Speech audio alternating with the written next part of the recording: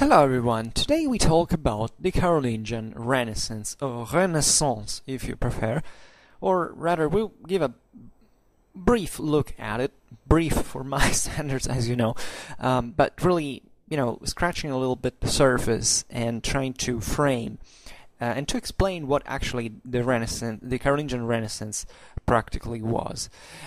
Because this term has been associated sometimes to, let's say, the development of the European continent during the Carolingian times.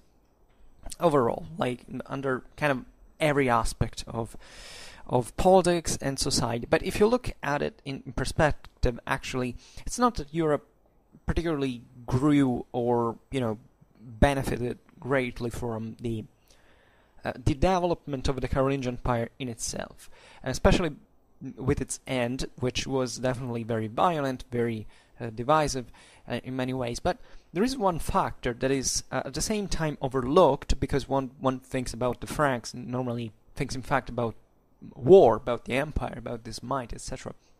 But it was often overlooked, and that actually makes the Franks all the more interesting in the development of their vision of the empire and their political vision in general, is the cultural legacy of the Carolingian Empire. In other words, if you look at it in perspective, well, actually there was a consistent legacy of the Carolingian Empire, which wasn't much in its Carolingian nature in itself, but rather in the vassalic beneficiary system that was the political and social system that was to modify the the face of Western Europe for centuries, actually even 1 millennium to come. And this is an important legacy, of course, but you can say, well, but maybe there were other ways. Especially if this is not necessarily an improvement, right?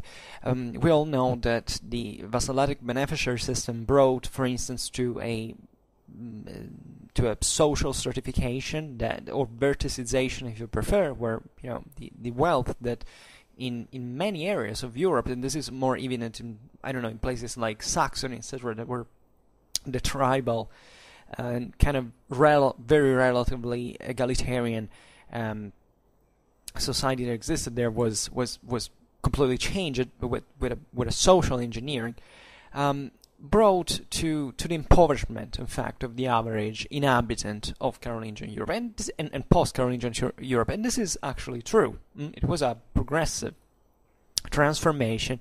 It went far beyond, in fact, the Carolingian Empire. It's something that, if you want, had its fullest consequences in modern Europe rather than in actual feudal Europe, especially this crystallization of the social classes during the Ancien Regime. It's mostly a modern thing rather than a medieval one.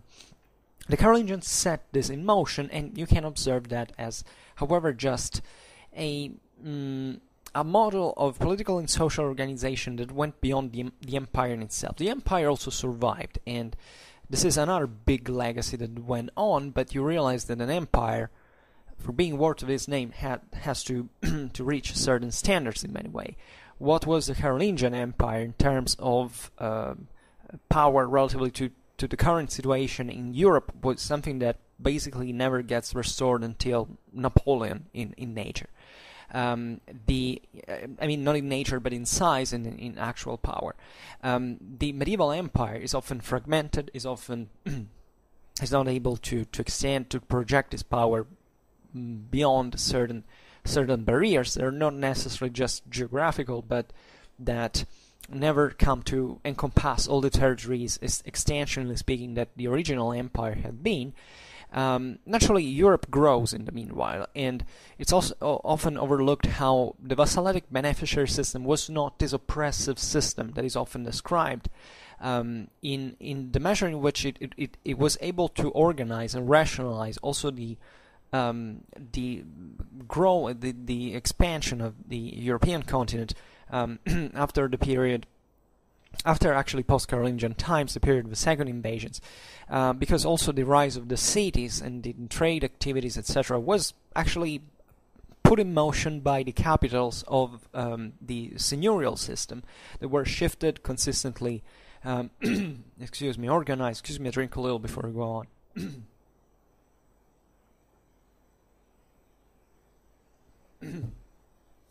I hate when after dinner I have, this kind of recriminations. But I would argue that actually the biggest legacy in many ways that went really in depth, especially in its cultural base, was in fact the educational one. You know that the Carolingian Empire, we will see it now, had lots of problems, exactly because it didn't have a solid structure. After all, it was based, as many powers of the time, actually on military power, and this military power was there as long as there was an expansion, as long as the system could be fed with external resources. That means through conquest and an invasion.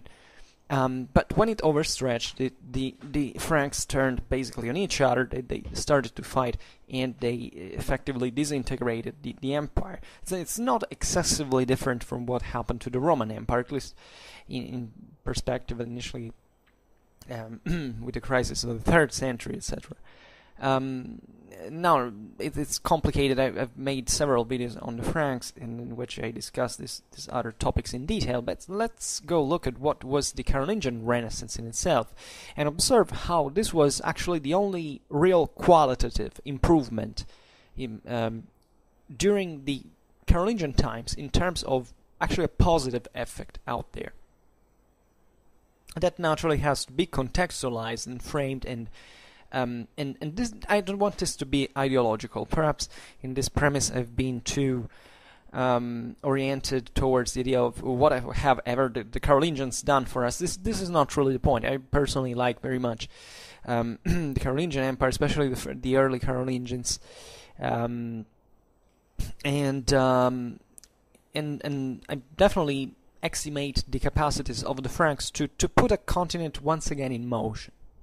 It was definitely not just their merit, because it was a system that we know was going to have a revival in some ways, and that would have expanded because of certain dynamics that were intrinsic in the same fabric of the European society and economic potential, etc. But the Franks really did it, and especially the Carolingians, because this is something that started from the top, and it's particularly important, were able to leave a cultural legacy that was to inform, in fact, the Western European culture in a very consistent way, and that was impressive. In my opinion, it's probably the greatest achievement of the Carolingians. So let's put it more positively in this perspective. So we let's start from saying that one of the greatest, or perhaps the greatest concern of Charlemagne, once that he had in fact extended the empire, these borders that were to remain effectively the ones of the empire, was the creation of a responsible and reliable ruling class. This was perhaps the greatest concern, simply because the Carolingian Empire had not been born with a true ruling class, aside from the one who bore arms, and that now, as we have just said, when the borders were overstretched, now wanted just to share the cake within the empire. So the Carolingian Empire had emerged as a great system of private clienteles that started from the king, went down and it was extremely, at the beginning especially, was very fluid. I mean, the comital class created by Charlemagne and by his predecessors was since especially Charles Martel, was definitely was fluid, was based actually on merit. Even the same idea of nobility was quite blurred in this, let's say, Romano-Germanic Celtic world that the Franks were ruling on, with aristocracies that were popping. Some of them were actually of a very ancient origin that sometimes stemmed from the original Gallo-Roman families, or maybe from the original Germanic conquerors. Excuse me once again. But by the sheer military activity that the reconstruction of the empire during the 8th century entailed after the collapse of the kingdom in the late Merovingian period, basically had brought all these noblemen from the very army to become actually not noblemen, but not only noblemen, but also people who were maybe not even freemen. This is particularly interesting. There is the case of certain Carolingian counts that actually obtained the comital title because they had been particularly effective in the army and who came from who knew where. Just remind you that even before Carolingian times, the Gallo-Roman society was in the Frankish world was very, very much stratified. But at the same time, the Carolingians had brought to many other changes that you can see even sort of meritocracy, initially speaking. But these people were whether original aristocrats of old date, or new men, let's say, rising through the ranks during the military campaigns of the Franks, were only interested in personal power. You can't stress enough how much the Frankish world consistently lacked any understanding of public authority, how the individual lordship was basically the whole world around which the mindset of these people revolved.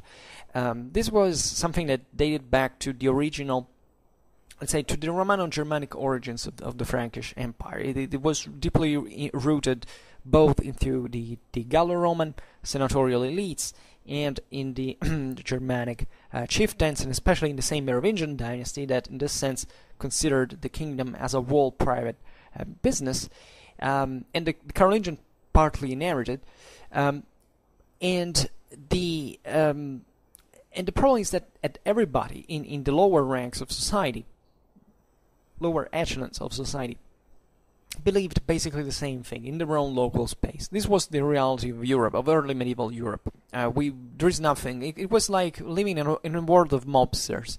Every single society was basically a clienterly society where there was the powerful guy at the top who protected in exchange for hush money, and that you can call tributes or taxes or whatever, but it was all in the hands of the privates, and the privates managed their business in their own fashion.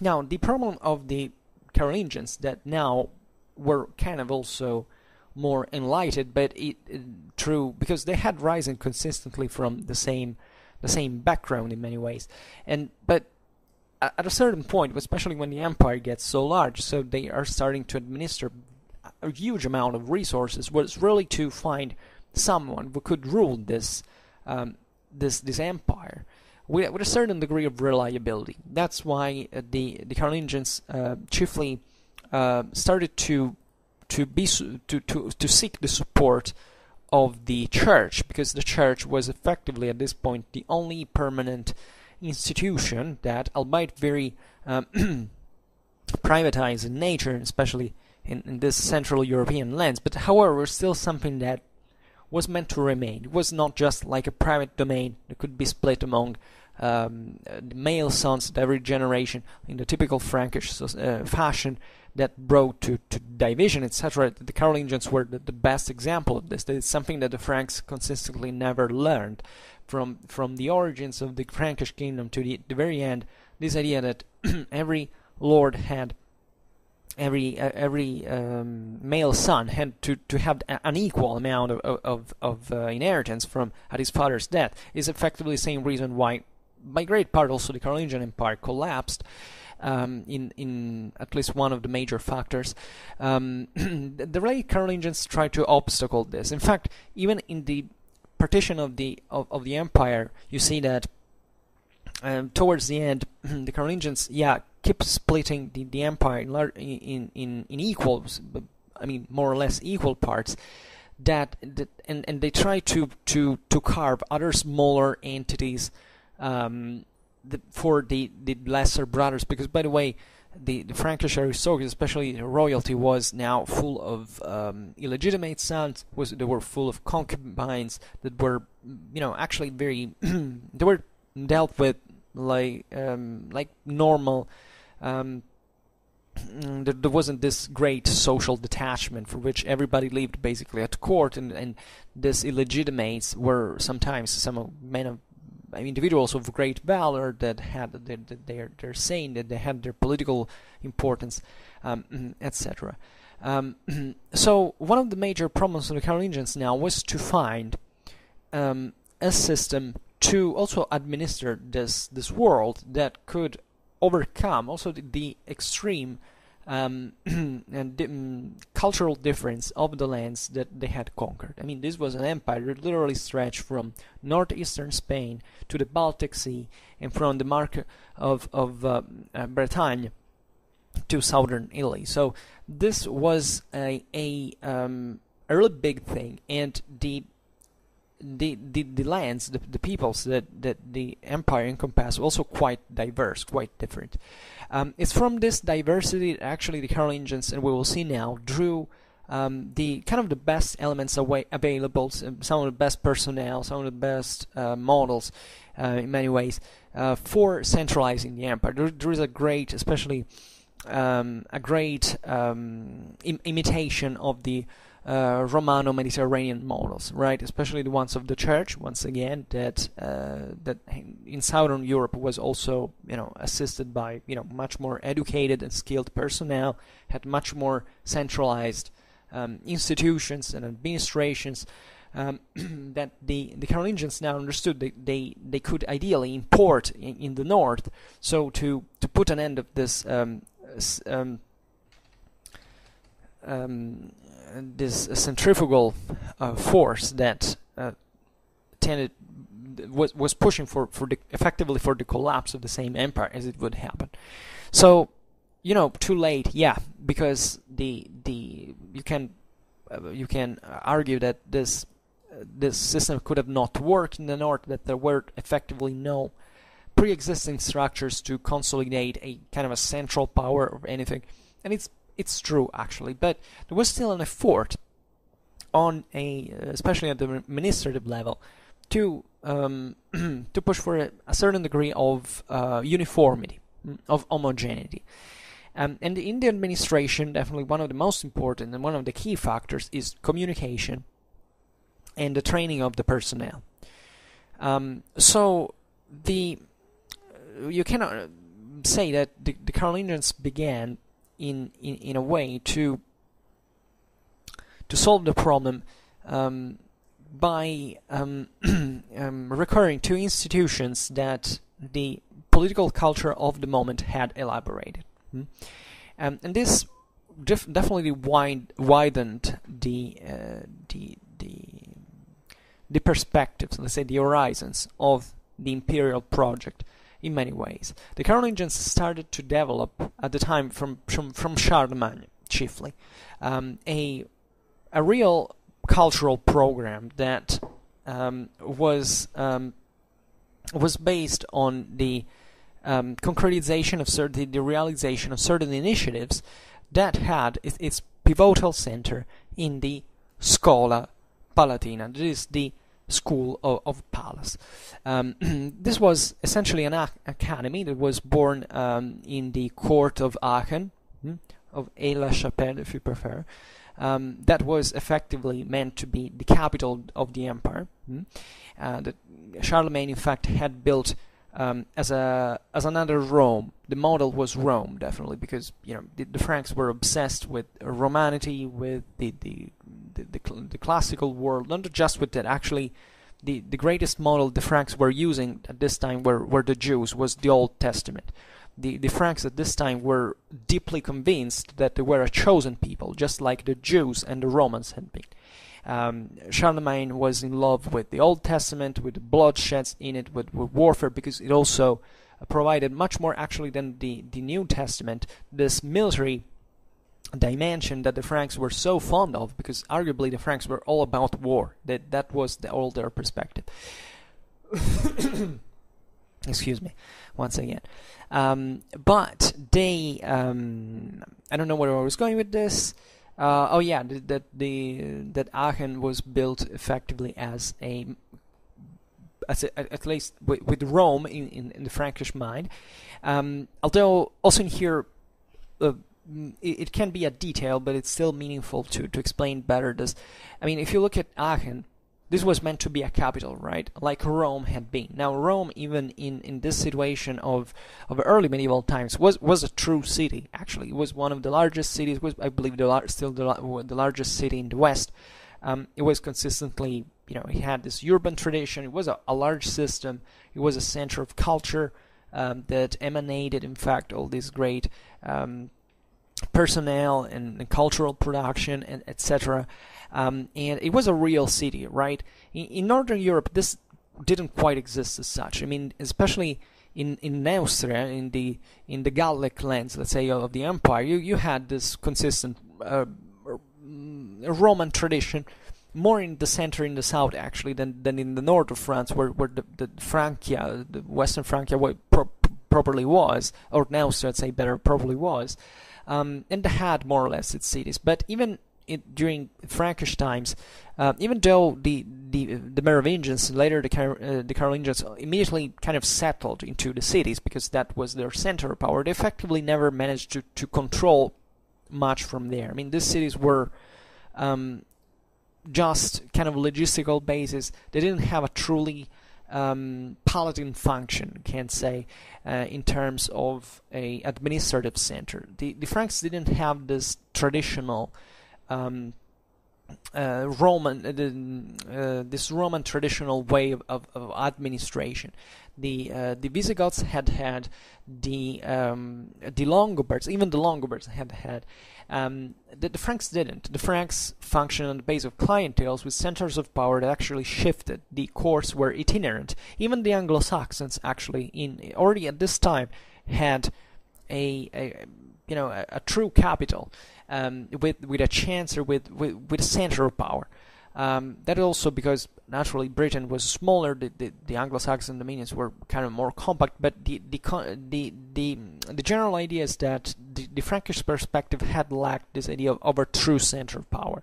So that Aachen, albeit remaining one of the most famous cities of the Middle Ages, never quite became a true capital. The Frankish courts were always itinerant. They also the Merovingians used to live in this great country mansions, where also they got effectively exiled and confined, even by the same Carolingians. So this idea of centralization, you can understand, could not quite function in the political and social fabric of the north, and this myth of recreating an empire, Roman Empire in the north, was effectively going to vanish, or at least to achieve a much more mystical dimension eventually, especially also from an intellectual point of view, under Ottonian times. The Franks in this never quite even elaborate, the Carolingians especially, they didn't quite elaborate a true legitimization of power. Actually, the same imperial ideal was something more, was still pretty vague in Carolingian times. It was assumed, but also the romanity of this title was something that mostly started developing in the Ottonian times, when there was effectively, and we have talked about this, about a sort of Ottonian Renaissance in turn. They started to look more thoroughly, more systematically to ancient sources to back their own imperial prerogatives, chiefly against the Byzantines. In Carolingian times, because now the Ottonians were involved into Italy, they intermarried also with the Byzantines, etc. But in Carolingian times, there was still this largely Central European, rural, and mostly Germanic dimension that had a very different conception of power, and that was still to be agglutinated around a concept of a mystical concept, or let's say a politically theoretical concept of empire, of Roman Empire, actually. Even though the feelings were still there, especially from the elites. I stress the elite, and the concept, especially this, the Carolingian Renaissance started from the elite, because it's not something that happens very often. If you look at even at lower medieval times and other dynamics that occurred in the meanwhile, actually the major European achievements were starting from the lower strata of the population. Think about the recovery of Roman law, trade, craftsmanship, even the Renaissance. I mean, they're all something that were maybe catalyzed by the elites, but were rarely, socially, engineeringly produced by the elites and then falling down. And the Carolingians were one of the few sovereigns that achieved, in fact, if not the only ones in some way, I mean, in the way they did, at least proportionally, to create an educational model that was to survive, in fact, in the administration, and generally speaking, in the culture of Europe, chiefly the ecclesiastical culture of Europe, but from there actually spreading into the lay world pretty soon, actually, and unavoidably. That was to last, in fact, as we've said before, for a millennium, and to give to Europe a much more homogeneous and actually I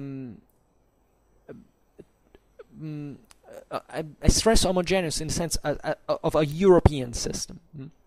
There is this idea, for instance, of Charlemagne, father of Europe. Now, this is a very bold concept that has been profitably criticized, because Europe at this time basically wasn't conceived any other than a geographical dimension. There wasn't really a true European conscience.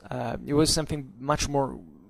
It was yet to come. The concept of modern Europe is something you can start to observe from just the low Middle Ages, but especially in the modern age, and also in there are many variations and swingings, etc. But at this time, the perspective was still very much universalistic in many ways, and didn't much take into consideration a certain part of land, geographically speaking. Because the empire that these powers were trying to reach was universal. It had to encompass the whole world. It had to be an ecumenic power. So also the models naturally that were produced in Carolingian times were trying to head toward that direction, and getting inspired directly from the source of all universalism. That was indeed Rome, and the papacy, especially in this case, because the papacy was effectively the depository of the Roman legacy from a cultural point of view, in the West at least. Naturally, the Byzantine influence was equally important, because definitely the Franks began to, at a certain point, to interact more thoroughly with the Byzantines, to pose themselves the problem of being actually something equal to them, albeit this was as emperors, at least, that was developed actually later, but it was something that the Franks had always kind of looked, had always thought that they could aspire to be, but they had never quite reached the dimension of a power, the power dimensions that could make them equal to the Byzantines at this point. Well, in Carolingian times this started occurring. So it's a series of factors that start to intervene in this relatively, rough and, by the way, illiterate culture. When we talk about the Carolingian Empire, we have to think that the Franks were ignorant as goats, right? There was only one thing that the Franks knew how to do well, that it was war. And that was arguably the only thing they were capable of doing. The Carolingians understand that in order to rule such a big empire, they have to form something, some institutions, some administration that has to work, aside from just the military power that was confined unavoidably into the hands of privates. So, if the empire had some chances to survive, these were recognized by the Carolingians into the creation of some administrative system that, being possible, let's say, to spread to impose with force, could be, however, spread through literacy, through culture, through education, through certain models. And effectively, this wasn't really born only out of a abstract ideal that the Carolingians started from Charlemagne, especially because that's where it began, started to to transpire to just for the sake of their glory, stuff like that. These guys really had a huge problem. It was really controlling half of Europe. Really, in terms also, think about the logistics of the armies, etc., of all the recruitment system, etc. This required necessarily more literacy, more education, people who could handle, accounts, who could calculate, who could write, who could read, definitely, and to this is why the famous missi dominici were effectively one. One was a lord, was a military man, was a count usually. The other one was a clergyman, and they had to comfort each other's role basically. And the clergy was deeply involved into the system because, albeit being still part in the Frankish world of those private families, however, they received some sort of education. And we know that before the Carolingian reforms in education, in fact, the Frankish clergy was extremely ignorant. I mean, they couldn't even read Latin. So they misread the Bible in the most absurd ways, and this was actually a big problem also for the religious concerns of this empire. This was aspiring to be actually the Roman Empire, an Holy Empire. So the Franks actually did this for way more pragmatic reasons you can imagine. They actually believed, and it's still a kind of a in a world that was halfway between paganism and Christianity, that I don't know, the more priests prayed for the wealth of the empire, for the salvation of the empire, and the more God would effectively help the empire to survive, etc. So there were even this kind of very pragmatic concerns that even from an ideological point of view were seen as functional to the survival of the empire. Now, what is extremely fascinating about this system that I hinted at before is the European dimension of it, because the Carolingians didn't use, they needed scholars to activate this educational reform, you might expect, that most of these scholars, at least the most famous ones, were Franks on their own. Instead, they weren't, and not only they weren't Franks, but there were even scholars that came outside the Frankish, the Frankish Empire in itself. We see, for instance, the most famous one of these was the Anglo-Saxon Alcuin of York, Elwine, I believe that's his original name, and he was born in York in 735 and died in Tours in 1804. And his teaching, in this case, was definitely inspired to the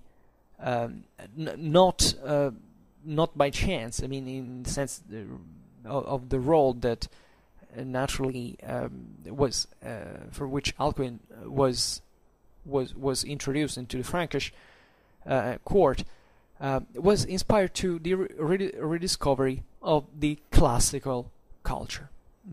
So his teaching, based on classical culture, became the fundament for the reorganization of the school system of all the Carolingian Empire, contributing decisively to the Carolingian Renaissance.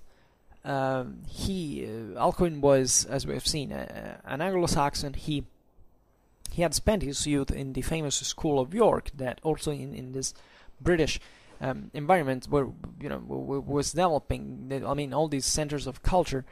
He was first attracted by poetry. He went a first time in Rome, searching for books for the library of his own school. So this is also interesting. You see that this European system was setting in motion. Let's say even the exchange of of culture, of knowledge, of ideas was something that was already effectively working in the early Middle Ages. The idea that books in the Middle Ages were not used, were not read, were just stored, is just a brutal approximation. It's not really true, the clergy has not just treasured, has also expanded, has also exported, and made circulating thoughts, ideas, manuscripts, etc.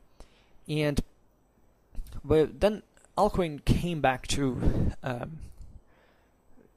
Britain and in his school, and he in 780.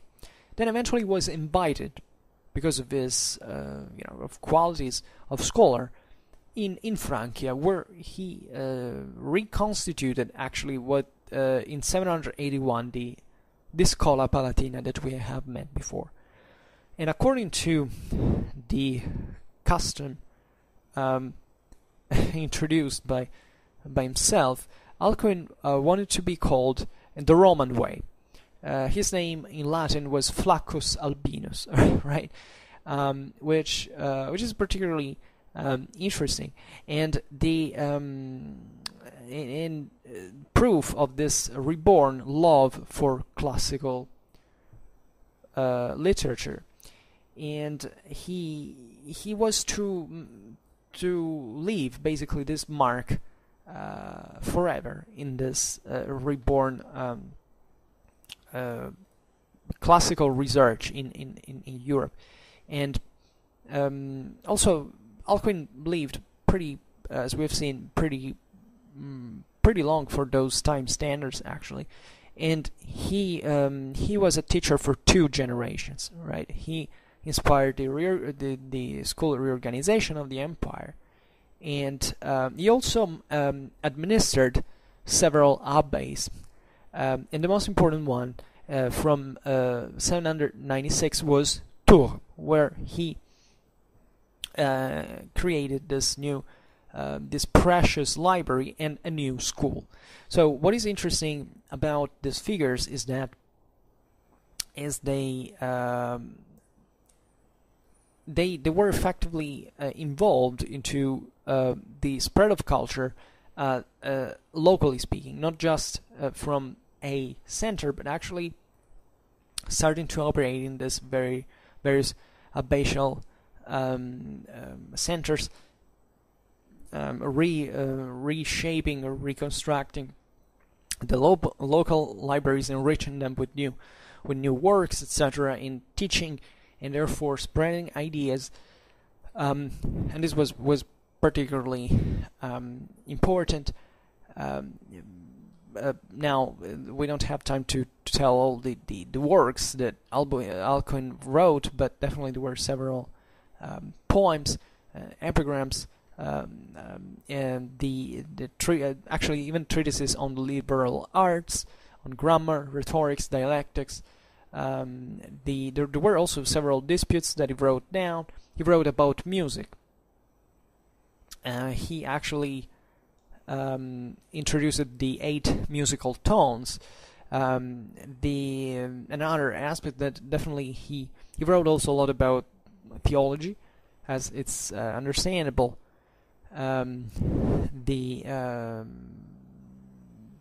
He revised even the Vulgata Latina, actually, that in this sense was known as the Alcuinian text, as it was revived. He wrote about philosophy. He disserted on the Trinity, on certain on certain heresies, and there are even 300 important letters, including one written to Charlemagne himself, into which he actually fixed the principles that inspired, from Frankish side, the imperial proclamation of the sovereign. He wrote about maths, and this was all very relevant work at the time. He also critically reviewed the Gregorian sacramentary. It's a very fascinating. Alcuin is also very fascinating as an individual for his interests and ideas. Other great thinkers. And he was Anglo-Saxon. He was not a subject of the empire. He came effectively from a land that had not been encompassed by the Carolingian conquests, and that, however, was in contact with this world, was in contact with Carolingian Empire, was in contact with Rome. As we've seen, the Anglo-Saxons had very long and strong contacts with the papacy, And so this was a European system was setting itself in motion in many ways. Another great scholar that definitely that in this came actually from instead within lands that were conquered by the Franks, because he came from the Longobard kingdom, was Paul the Deacon, also one of the great minds of the time. His name in Latin was Paulus Diaconus. His Longobard name was Barnefrid, and he was born in Cividale of Friuli between 720-724, and died in the Abbey of Monte Cassino. We think right before, I think, the year 800 or rough like that, something like that. And he actually came from a noble Longobard family. He was also relatively involved politically. His brother led actually a rebellion against Charlemagne that seemingly even had put the empire in quite some difficulty. But eventually he came to work for the Franks, right, where the system was, the Italic kingdom was framed into the Carolingian borders. And Paul was first monk of the monastery of Civate, close to Como Lake, and then eventually in Monte Cassino. We don't know much about his life actually, but that he followed some of the highest entourage of the time. He probably entered in Monte Cassino together with the Longobard king Ratkis, and after the fall of the Longobard kingdom at the hand of the Franks, he entered in contact with Charlemagne in order to obtain the liberation of his own brother that had rebelled, as we've said before. Eventually he lived at the Frankish court, returning to Monte Cassino around 786. His works are best known. One is the Storia Romana, which is a Roman history composed perhaps before 774, that was inspired to Eutropius and partly also kind of its continuation.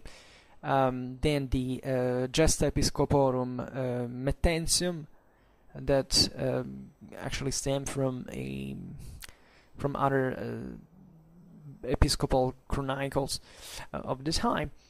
And but it's mostly and especially the most famous Historia Langobardorum, so the history of the Longobards, that is one of the most important works of the whole early Middle Ages, that tells actually the very vivid history of his own people, written with intensity of feelings, but also freshness that add also kind of an epic tone, but still a very, very important source for the understanding of those times, of the previous centuries. And this is particularly interesting because this was not just a pure classicist who wrote on the base of sources, but it added oral traditions to that. So the Longobards had very strongly this feeling of their origins, their traditions, and the memory of their past was still pretty much alive at that time, and probably in the Historia Langobardorum, Paul the Deacon inserted some information that was lost from that today is lost because it belonged to a historical work from Secundus of Trent, Secundus of Non also no. We think that the Historia Langobardorum was actually written for the Franks, which is particularly interesting because it actually talks. It stops basically before the. It stops with the kingdom of Liutprand, that had been the acme of power of the Longobards, and before the catastrophes that came with the Frankish conquest, the wars with the Franks, etc. So on the basis of this and other hints, it's been believed that the same Franks, the same Carolingians, commissioned this work also to kind of give the Longobards the prize and the restoring the lost honor that the defeat basically had brought on these people. But it was definitely important because the Carolingians always had an enormous care of the Italic kingdom. They didn't abolish when they conquered. Charlemagne himself assumed the title of king of the Franks and of the Longobards, so this was not a title that was acquired for other peoples, because the Franks actually considered the Longobards their only peers in Europe, and they estimated especially the Germanic traditions very, very much. But now times were evidently changing, and the Franks also had a consistent Roman, let's say, obsession in imperial terms, and something that now was in fact really bring to the conquest of other peoples and having to deal with this very different tradition from the old Germanic one, and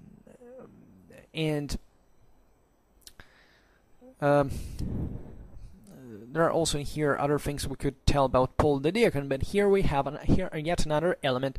This one from Italy, the other one was from Britain. So you see two scholars that came from this other direction. Another very important figure, still from Italy actually, and from the same milieu of Paul the Deacon actually, was the Paulinus of Aquileia. This was another important scholar of the Carolingian court. He was a bishop from and eventually became patriarch of Aquileia here in the northeast.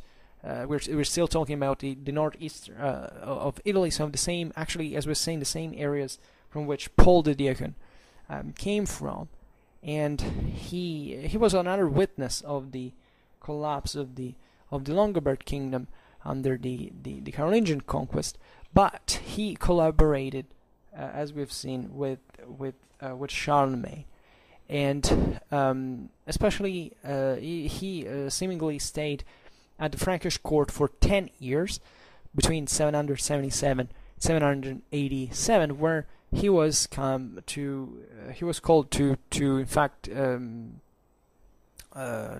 the patriarchal throne after the death of the previous patriarch. And he was definitely an intellectual of his times. He operated several liturgical reforms. He composed certain religious and as well as secular, let's say, poetry. He was keen on music, and similarly to Alcuin, he fought against certain for Spanish Adoptionism that had been criticized also in one of the works of Alcuin of York. And he also produced certain theological works on his own, and he eventually also participated in certain councils that were called by the same Carolingians at this purpose of denouncing heresy, the one of Regensburg in 792 and the one of Frankfurt in 794. And because exactly of to contrast the Adoptionism of Elipandus of Toledo, that was this Archbishop of Toledo that had sustained at the time. Actually, Elipandus was died in the ninth at the beginning of the 9th century, so he was a contemporary of Charlemagne. And in this sense, it's fascinating that the Franks were actually taking into consideration also the ecumenic role of of their church to counter the heresies, and also to counter the heresies of this area of the Iberian Peninsula that had remained kind of opposite to the Church of Rome, but now the Carolingians were effectively protecting and deriving their imperial title from. And interestingly enough, Paulinus of Aquileia also sent certain missionaries to Christianize the neighboring people of the Avars before the Franks came to crush them, and Christianize the remains forcibly, the relics forcibly at least. And he and before becoming patriarch, Paulinus was also Magister Grammaticus at the Palatine School of Charlemagne, working together with Alcuin of York.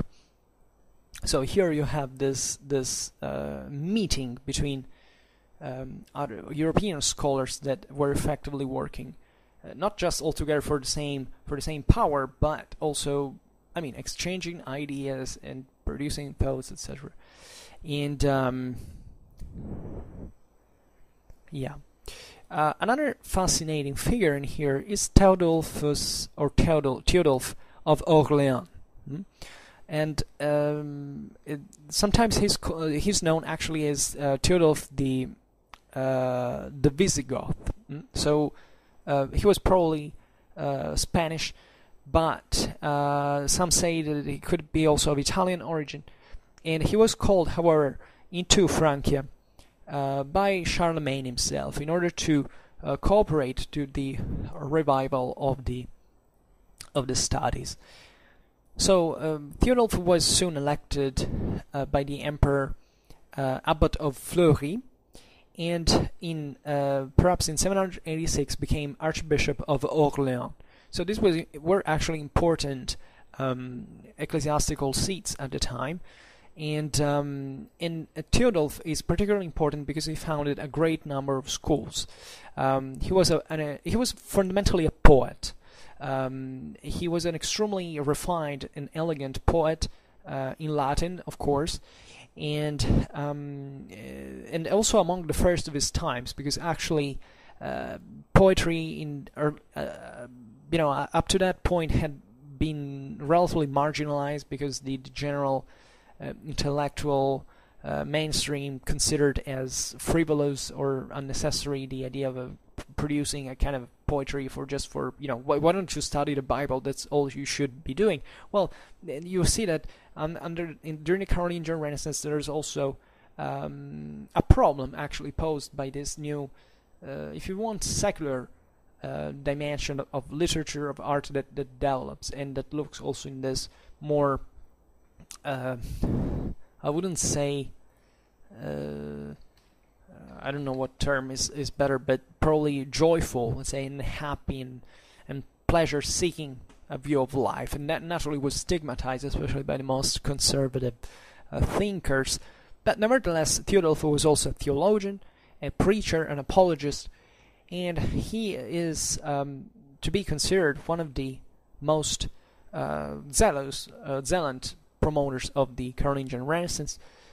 He outlived Charlemagne, and he obtained actually the favor of Louis the Pious, albeit only for a short time, because he was eventually suspected to have encouraged the movement of Bernard, who was king of Italy at this time, that was deposed, from all the offices and all the titles. It was made prisoner, and actually eventually he was absolved, and he died in Angers on September 28, 821.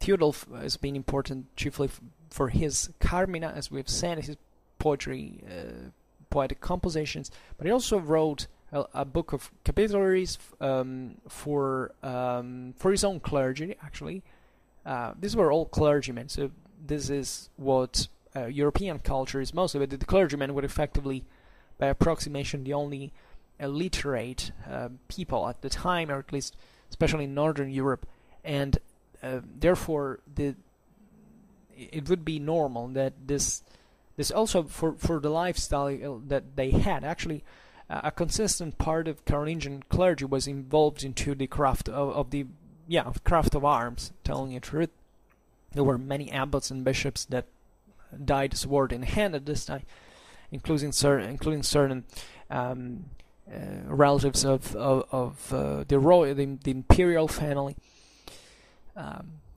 But this was the ecclesiastical milieu was effectively the one where culture was most being deployed, exchanged, etc. And Teodulf also wrote a treatise on ceremonies and several other works actually.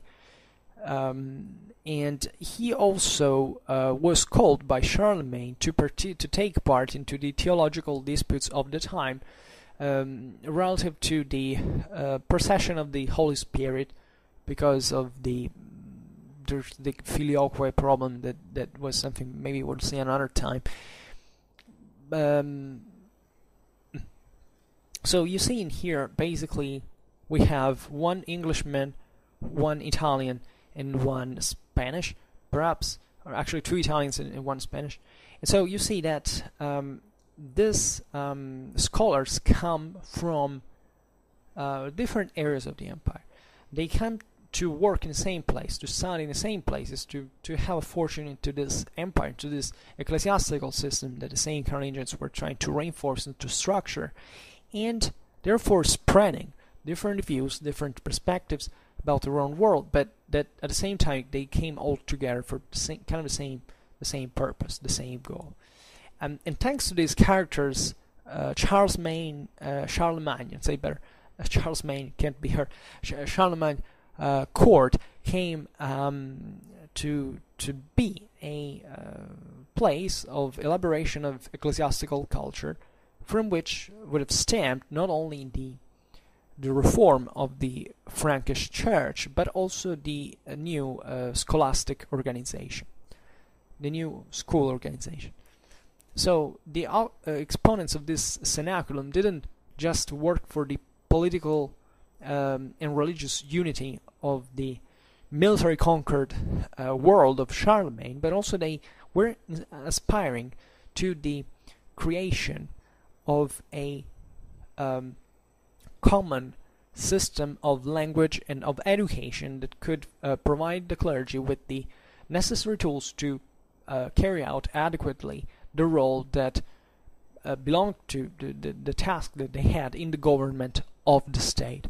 So not just ideal problems, not just intellectual problems, but actually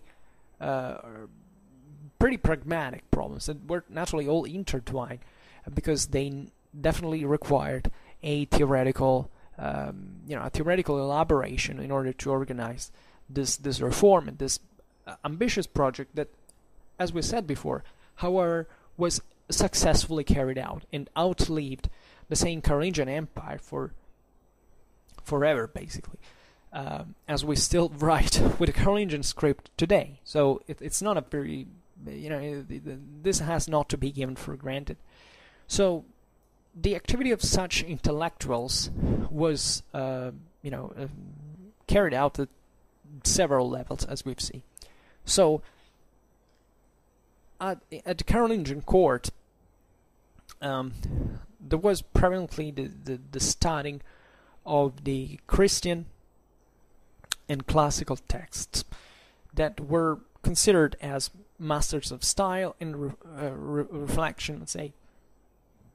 And this created a fervid production of codes, of works that were oriented to preserve the ancient culture, right? And thanks to this, several works of the classical world have come up to us, because this was also work of research, of transcription. So this effectively brought several works to be not just left there, forgotten, or to decay, even for the same material support over which they were written, but they were effectively copied and replicated and spread and read and copied again, and definitely also with kind of some philological improvement in the process, because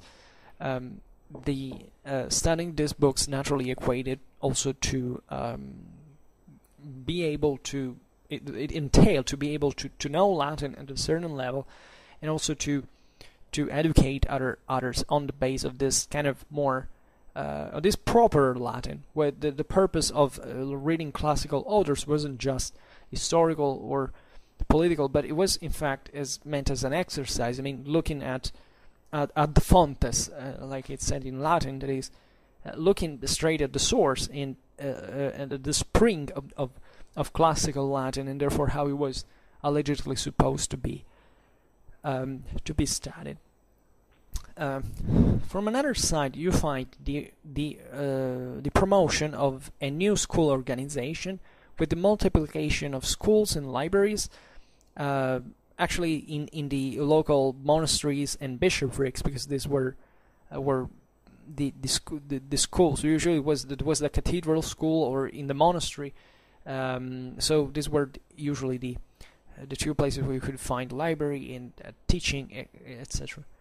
And these centers were to remain actually the centers of cultural re-elaboration, and at the same time the pivot for the circulation of ideas within the whole imperial territory.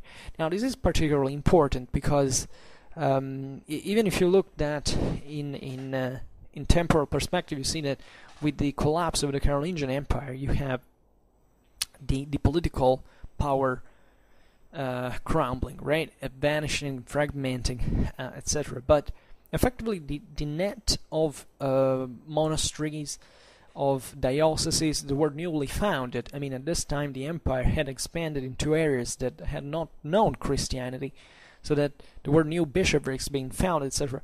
So the survival actually of this system. So actually, it was the Carolingian Church, the element that survived the most, and that was substantially untouched. Of course, during the second invasions, monasteries and churches suffered heavily from the pagan raids, and also because they were very wealthy centers, and they were effectively very profitable to loot. But they survived. They managed to compartmentalize their wealth, to escape, to form this net of communication. I mean, if you look in post-Carolingian times, what effectively kept Europe together from a cultural point of view, from a communicational point of view, more than else, were effectively the monasteries, were effectively the bishoprics, because these were standing. You know, the Carolingians had seen it right. I mean, they hadn't made it to save the secular branch, but they had understood that the ecclesiastical one was actually a very strongly rooted and steady net of power that could be profitably exploited to make something, to create something long lasting. Okay, this is particularly important, so that culture spread. Even in the darkest hour of the invasion, etc., books, manuscripts kept circulating, kept being spread. People kept reading, kept researching, kept transcribing, kept studying, and this created a homogeneous culture into Europe. When you hear the Charlemagne, father of Europe, sometimes it's referred to this kind of relatively political and military ideal, but if you look at it from a strictly cultural perspective, okay, it was not just Charlemagne, where the Carolingians there, but they effectively made it at this point to create this system that strongly unified Europe. And this passed chiefly also through the creation of the Carolingian script, or the minuscola, that is also called. That it would be the small letter, the lowercase letter, I could say today, more kind of digital fashion. But to make you understand what you're talking about, because the capital letters were effectively copied by the Roman epigraphy. So this very big squared picture. Instead, the small letter that we see now, where it was taken from, was the one that we still use today, in fact. And this was one of the most powerful means of communication ever invented at the time. Ever invented in general, actually, because this the usage of this new script wasn't actually just coming from the ecclesiastical reform. It was something that was being revived, or at least it didn't just directly come from there. It passed through it, but it also was required effectively for an effective administration, right? You need to write something that can be profitably read by people who live, thousands of kilometers away, that are, however, still part of the same empire, and that have to understand what you have written. So you have to be understood. So this also passed because the Carolingians started to implement, actually, especially from Charlemagne onwards, a very solid legal production.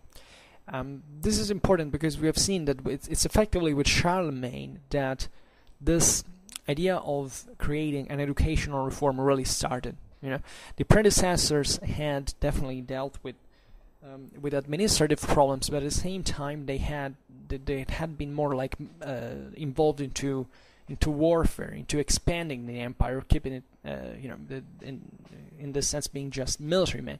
Charlemagne was definitely a military man in himself. He was not an extremely educated. He was definitely not an educated person, but during his life he got particularly fascinated with culture, with Latin.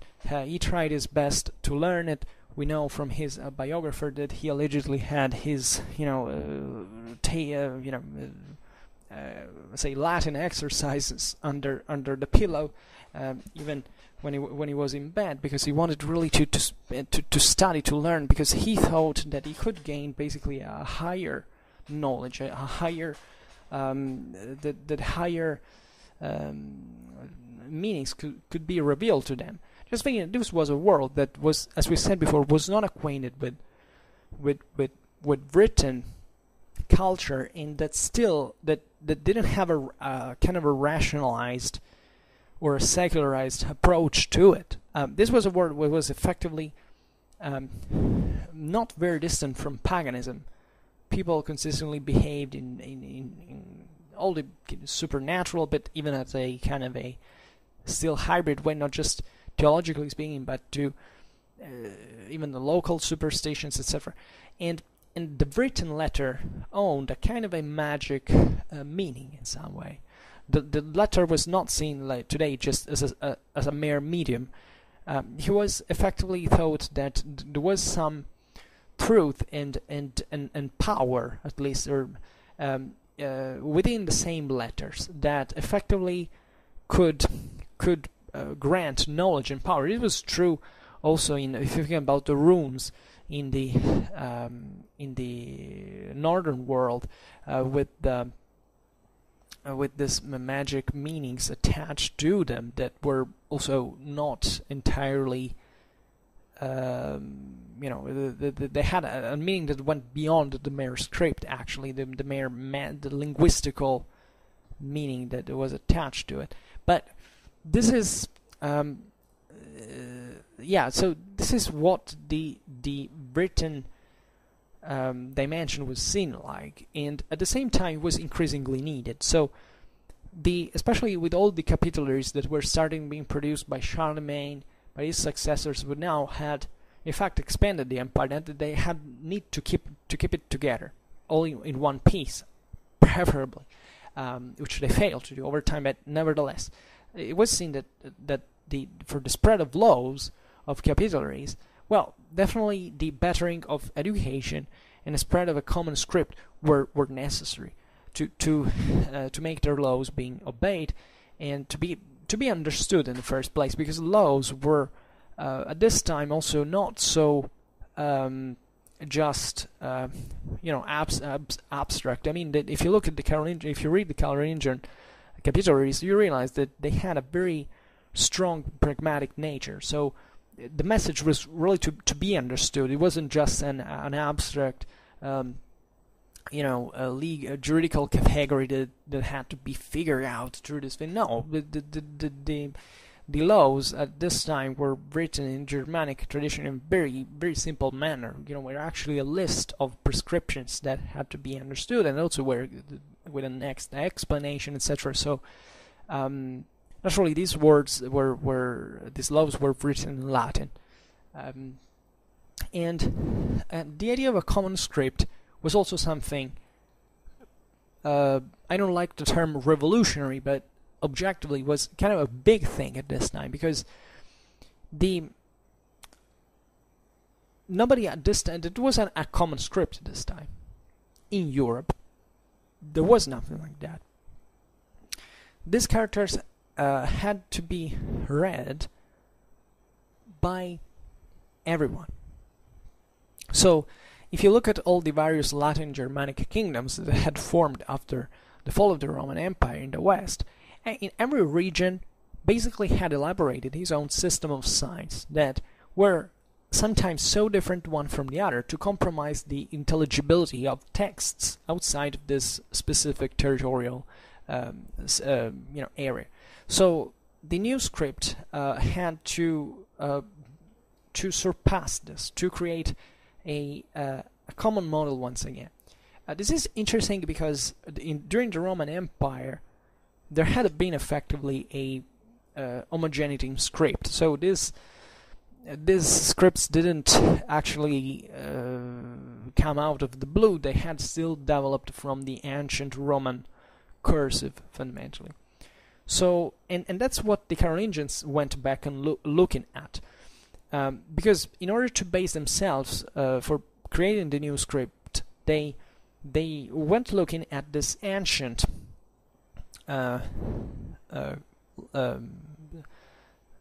these old small letters, let's say, that had been handed down through the codes of chiefly 4th to 5th century, that had been the ones who had been mostly preserved and transcribed in the monastic centers. The majority of classical texts were lost. None of the texts, but of the actual manuscripts were lost. Like we normally have most of the stuff we have surviving is from the lower centuries. Also, because books now were written in a different way.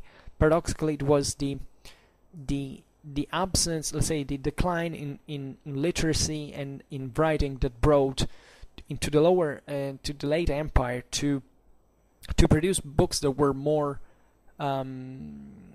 resistant over time. Because in imperial times, everybody, population on average was substantially literate, and therefore the supports for writing were also kind of cheaper, because the practice was there, that it was not a big deal to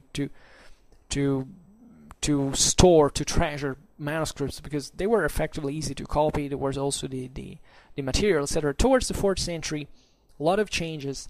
By the way, there is the Member Nations manuscript that starts being used, because in fact it was more resistant, because the book it's not read anymore, but it's just treasured, like even as a status symbol object, right? So this paradoxically equated to a much lower literacy. It was a consequence of a much lower literacy, but still there were more books that the books were more easily preservable, at least the few ones that were there. So in Carolingian times, they looked at these books, and they didn't have at the time the paleographical and codicological skills to understand that these were effectively not the ancient Roman, were not written with the ancient Roman script, but it was actually a late Roman script. Nevertheless, they thought that this is how they wrote at the time of Cicero, and they copied this, because they thought that it was the script using in the Roman Empire. So now the Carolingians had a reborn Roman Empire from their perspective. What other script did they have to use? They had to use the Roman one. This is how much in adoration that they kept the Roman times, the idea of the empire. The Franks were literally obsessed by the Roman legacy for themselves, because they thought it wasn't just something extraneous that they were now recovering. It was actually that they believed that the empire had been translated to them. Translated, I don't know, it had been, I can see what's the term, but it had been effectively shifted, let's say, moved, transferred, no, even translated to them. And therefore they had to emulate the empire. This is how it happened also in the other Renaissance. In the Renaissance it was all about a copy of the Greek and Roman models. And that's why, a bit like the Franks were doing, chiefly from the Western perspective, so mostly looking in Latin culture with Roman legacy, and therefore copying by it. And this Carolingian script was characterized, as it's known, by very clear characters. They were well separated one from the other. They were intelligible, standardized, all what basically very differently from what all the other Romano-Germanic scripts in the West at that time had been. And this is particularly important because this Carolingian script is used at several levels, the highest one which was the writing of documents in the imperial chancery, becoming therefore the script used in all the empire for the public acts. So this was actually issued and standardized in the rest of the empire. So when in the 15th century, actually the humanists that were passionate searchers, as we know, of classical works, as we've just said, found in the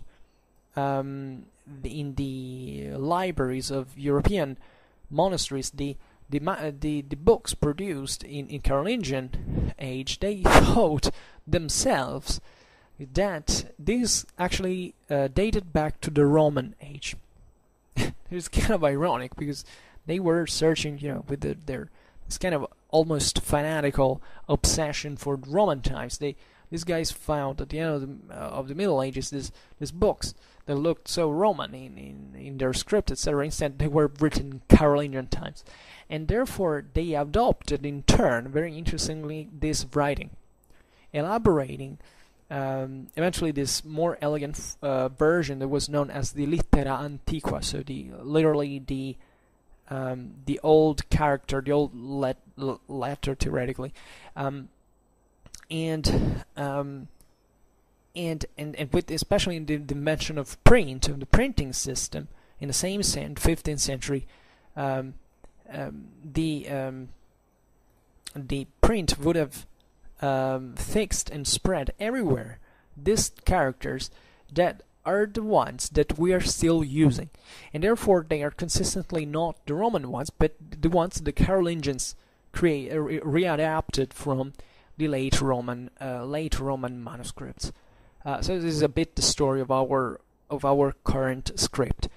So if you look at in perspective, you realize that this is something that started there. So it's not like a tortuous road that this script had that kind of popped to us magically. Basically, from Carolingian times, Europe started writing in a unified with a unified script that was consistently the same we still use. And even if you look at the so-called Gothic writing, etc., you realize that it still comes from that. So what happened during the Middle Ages was using fundamentally other versions of what the Carolingian script were. There were definitely other scripts that kind of survived, but at the end of the day, they were homogenized, and also because this system was useful, was actually used, was actually effective. So there was no reason to keep using certain local scripts that were fundamentally understood just locally. It was much easier in a continent that, by the way, was increasingly interconnected to use this new script and its evolutions that, however, remain more or less within the same model. It didn't change substantially. It was like that. Yeah, okay, with the Gothic script, basically it's just a bit, a longer and thinner letter, but it's the same Carolingian script. So that when you arrive at Gutenberg, you have, however, the same model that is still there, that is readapted now. Yeah, of course, looking at these older manuscripts, but fundamentally not so different from what had remained in Europe in the Middle Ages as the standard script, standard writing. And this, in my opinion, is one of the greatest Carolingian legacies that, therefore well deserves the time, the consideration of one of the greatest Carolingian legacies, and a true Renaissance, symbolizing a true Renaissance in culture, because this didn't just correspond to a script, to a writing that was conventionally used. This script, this writing, symbolizes actually the homogenization of European communication system that was all one in books, in the form, in the content of the texts, even in the means of production, in the centers of studying. So behind the script you have actually a system that is pretty much homogeneous all over Europe, and even beyond the same Carolingian frontier, because this writing starts being used also into the Normans exported into Anglo-Saxon England, they exported it into southern Italy. It's been used into northern Spain during the Reconquista. It expands all over Eastern Europe.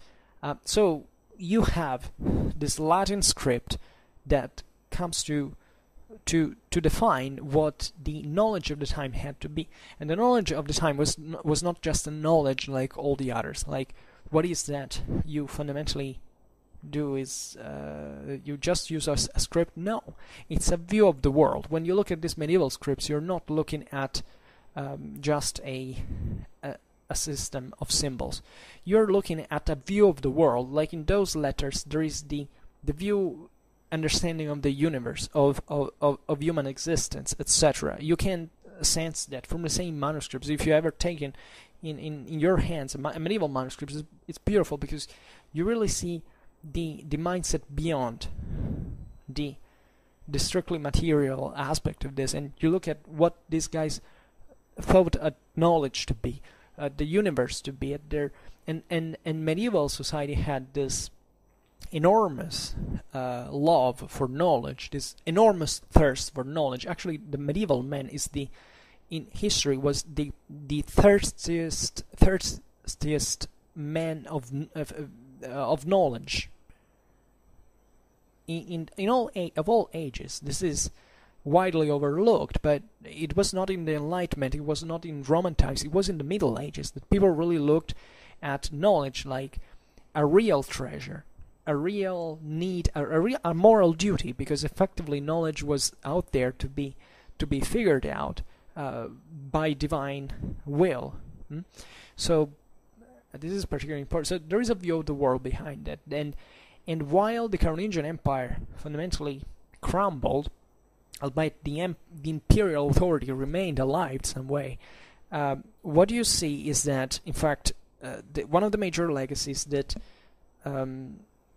survived universally in this sense, so with a universalistic intent, was the script, was the manuscript production, was the centers of studies, were the ideas that these people were saying. So this, in a way, saved Europe also in the darkest hour, the second invasions, of all the political and social conflicts. There was this unifying factor that passed also through books, through the love for the classics, for the religious studies, the theological studies, and the Carolingians made it to settle this forever, because there was no other change. Fundamentally, it was not in the history of the West another change in the means of communication, that would fundamentally grow this world dishomogeneous and fragmented once again, like it was in pre-Carolingian times. And this was a clamorous success of the empire, of its ambitions, and we owe to it a lot. because as long as there is a functional communication, there can be a prosperous society, or at least the chance of building one in through it. And this is what we're all trying to do still. And the men of those times thought of these problems and solved these solutions. So when you look at the Middle Ages, where such a dark moment where everything was dark and weird and crazy and anti-functional, irrational, well, you're still writing today with a medieval script. Just think about it. So for now, I just hope that you enjoyed this video. If you did, please share it. Otherwise, leave a like or subscribe to my channel if you're interested in my upcoming contents. And for now, I thank you heartily for listening to me. I wish you a nice time and see you next time. Bye.